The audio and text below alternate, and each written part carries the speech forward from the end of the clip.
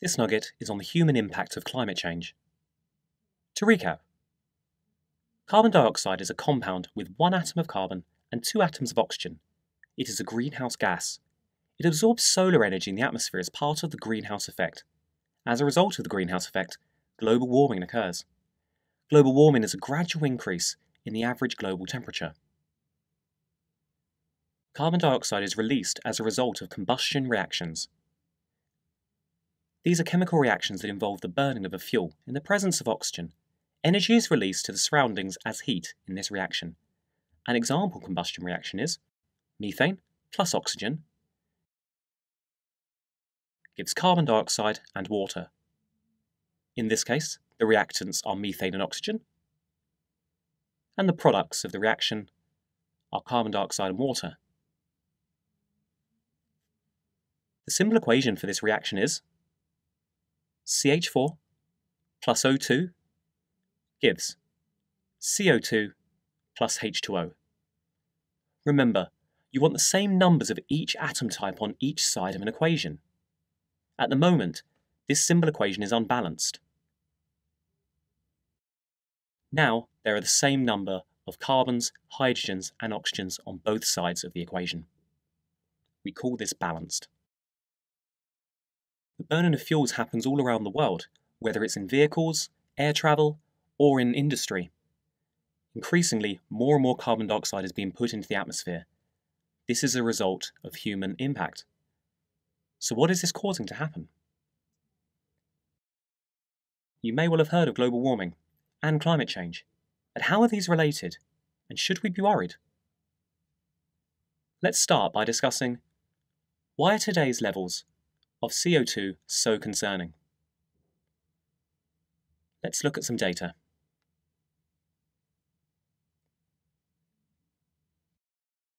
This graph has on its y-axis the average temperature difference compared to today's temperature in degrees C, and along the x-axis how many years ago.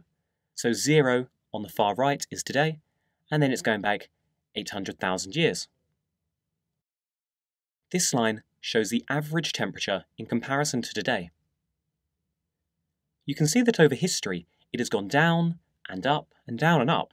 At some points it has been colder than it is today, at other points it's been warmer. The Earth constantly changes naturally its temperature. Let's look at a slightly different graph. We'll analyse the same period of time, but looking at the amount of carbon dioxide, CO2, released instead.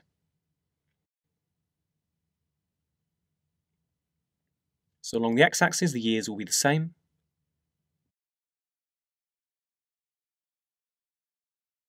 But now on the y-axis we have the number of CO2 particles per million particles in the atmosphere. As you can see, it also goes up and down over the years. So it has a similar pattern to temperature. Carbon dioxide amounts have gone up and down over history. But what's interesting is where we are today. Modern humans have increasingly emitted more and more carbon dioxide as a part of industry. Today, we are at a level that is higher than has been seen in the past. So what does this mean? The interesting and scary comparison between these two sets of data come when you place these graphs side by side. You can see that increases in CO2 amount are associated with increases in global temperatures. Similarly, decreases in the amount of CO2 is associated with a decrease in the average global temperatures. Today's levels of CO2 are so concerning as the current level of CO2 in the atmosphere is so high. It has never been this high in the time significant life has been on the planet. If the pattern of higher CO2 amounts means a higher global temperature, does this mean our global temperature is about to increase to higher levels than previously seen as well? What are the effects of global warming and climate change? If the temperatures of Earth increase, ice in glaciers and the polar regions will melt more than normal.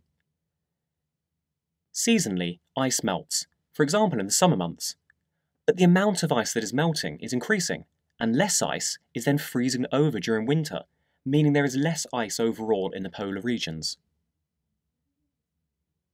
Melting ice will increase the sea levels, This means that communities and habitats at low levels may become permanently flooded. There are certain island-based countries that may become permanently flooded. Areas on Earth may become significantly hotter. This means that organisms will no longer be able to live there in the same way.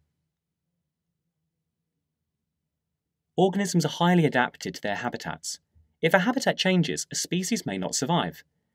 This could affect the associated food webs in a habitat.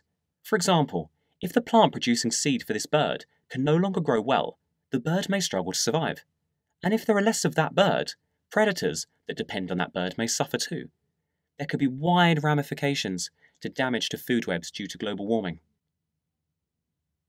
Why is global warming happening?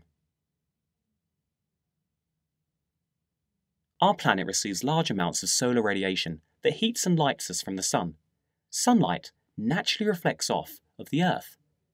This removes a lot of energy.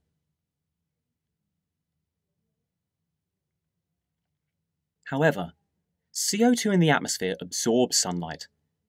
If there is more CO2, more energy will be absorbed. This absorbed energy stays on Earth as heat energy. The CO2 is like insulation, keeping the Earth warmer by preventing some of the sun's heat from escaping. Over time, this increase in heat from the sun can cause global warming, an overall increase in the temperature of climates over time.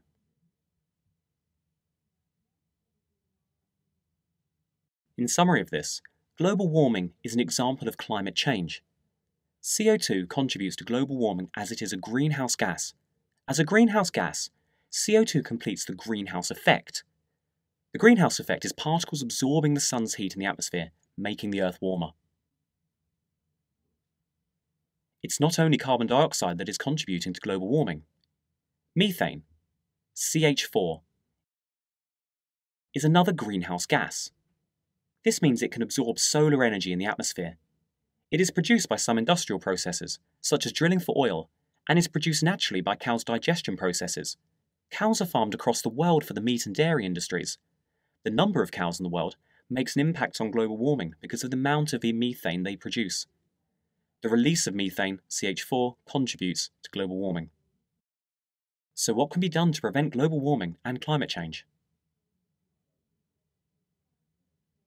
Burning fuel releases CO2, so this must be reduced. For example, by using electric cars instead of petrol ones. Air travel is one of the most polluting industries. Large amounts of CO2 are released by burning the large amounts of fuel needed to fly. Flying less is a difficult topic. Do people wish to not travel for holidays, to see family, or for work? Currently, a great deal of the world's electrical energy is produced through the burning of fossil fuels. These processes release large amounts of carbon dioxide. By using more renewable sources of energy, such as wind and solar, we will be able to reduce carbon emissions. Perhaps the best chance to prevent global warming may come down to you. Future scientists may need to invent new technologies that will be able to reduce the amount of CO2 in the atmosphere. Other technologies may be needed to fix some of the results of global warming. We could well be entering a new era of unknowns. In summary, carbon dioxide, CO2, is released as a product from combustion chemical reactions. CO2 builds up and causes global warming as it completes the greenhouse effect. Methane, CH4, also contributes to global warming as a greenhouse gas.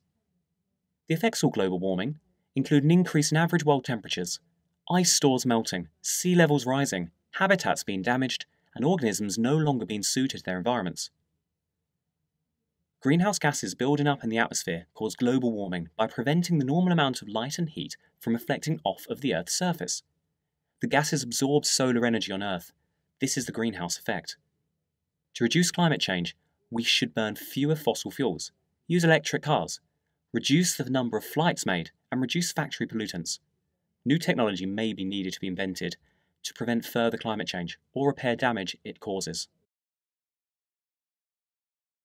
And our keywords: carbon dioxide, CO2, a chemical compound produced as a product of the combustion of fossil fuels.